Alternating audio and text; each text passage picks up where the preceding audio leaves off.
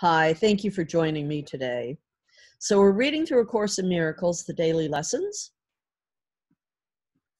And today we are on Workbook Lesson 218, which is a review of 198. I am not a body, I am free, for I am still as God created me. Only my condemnation injures me. My condemnation keeps my vision dark, and through my sightless eyes I cannot see the vision of my glory.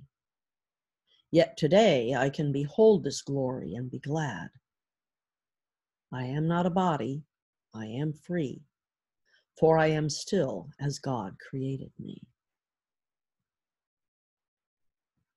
I'll read it again. I am not a body, I am free, for I am still as God created me.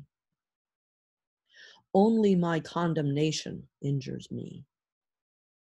My condemnation keeps my vision dark, and through my sightless eyes I cannot see the vision of my glory. Yet today I can behold this glory and be glad. I am not a body, I am free, for I am still as God created me. It's an excellent lesson. I hope you have a good day with it today.